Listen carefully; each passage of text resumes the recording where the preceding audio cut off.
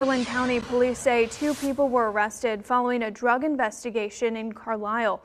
Police say officers from the State Police, Cumberland County Drug Task Force, and Carlisle Police Department executed a search warrant early Thursday morning for a home in the area of East Lowther Street and Northeast Street. Police say the complaints from citizens about drug activity are heard and being taken seriously. Police say the investigation is still active and no further information has been released at this time.